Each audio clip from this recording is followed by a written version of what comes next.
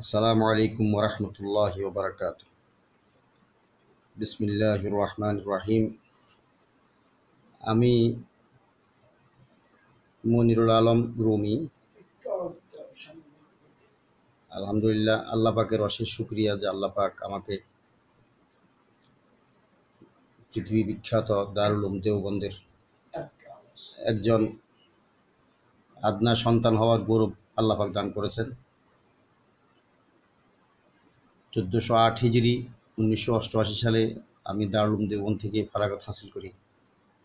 হযরত মাওলানা নাসির আহমদ খান সাহেব রহমতুল্লাহ আলাই এবং হযরত মাওলানা আব্দুল হক সাহেব আজমি রহমতুল্লাহ আলাই দুইজন থেকে আমি বুখারী শরীফ পড়েছি এবং হযরত মাওলানা মুফতি সাঈদ আহমদ পালানপুরি সাহেব থেকে আমি তিরমিজি জিলদ আউয়াল পড়েছি। আলহামদুলিল্লাহ, আকাবিরিন ইকরাম ওলামায়ে দেওবন্দ যে মাসলাকের উপর আছে সেই মাসলাকের উপরেই আলহামদুলিল্লাহ আমাদের তরবিয়ত হয়েছে। বাংলাদেশে আমি আমাদের এলাকা সন্দ্বীপ,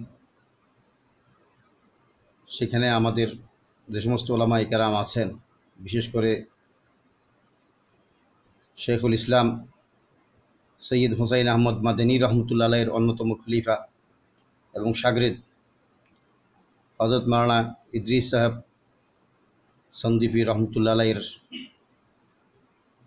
এই শিষ্যত্ব আমার অর্জন আছে আলহামদুলিল্লাহ, এবং ওনারই তরবিয়তে আল্লাহ পাক আমাকে চলার তৌফিক দান করছেন। ওনারই দিক নির্দেশনায় দারুল উলুম দেওবন্দের পথ দেখতে পাইছি। এই তো গেল পরিচয়ের ব্যাপার। আসলে বর্তমান সময়ে যে সারা দুনিয়াতে যে একটা মানে ইসলাম এবং মুসলমানের জন্য একটা বিপর্যস্ত অবস্থা চলতেছে, এমতো অবস্থায় একজন সচেতন মুসলমানের কি করণীয়, মুসলমানরা কোন দিকে যাবে, কি করবে?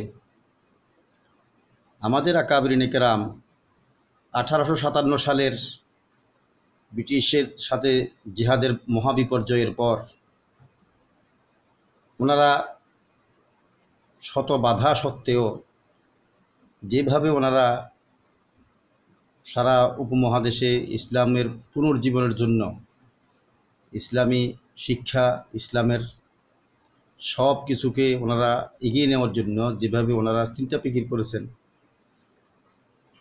এবং মাত্র 10 বছরের ব্যবধানে 1866 সালে দারুল উলুম দেওবন্দ প্রতিষ্ঠা করছেন। সেটা প্রতিষ্ঠার সময়ে যদিও খুবই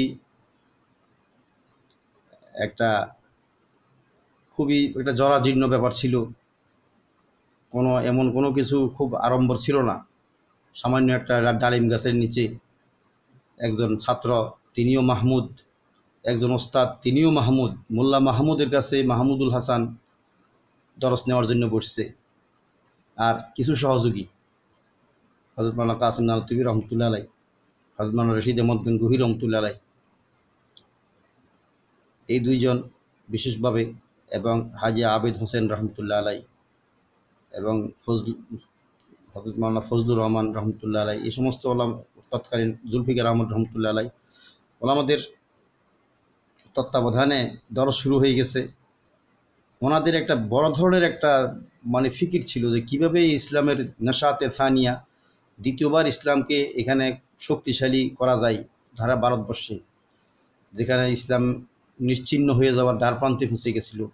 মনে হয় যেন স্পেন থেকে যেভাবে ইসলামকে বিদায় করে দেওয়া হয়েছে, সেভাবে ভারতবর্ষ থেকে ইসলামকে বিদায় করে দেওয়ার একটা ধারপ্রান্তে পৌঁছে গেছিল। কিন্তু ওলামায়ে কেরামের দূরদৃষ্টি এবং ওনাদের সুচিন্তিত প্ল্যান প্রোগ্রাম এবং দারুল উলুম দেওবন্দের মাধ্যমে সেই প্ল্যান প্রোগ্রামকে ওনারা কার্যকর করেন, যার কারণে অতি অল্প সময়ের ভিতরে সারা ভারতবর্ষ তো আছেই, সেই সাথে পৃথিবীর প্রান্তে প্রান্তে এর আলো ছড়ানো শুরু হয়ে গেল।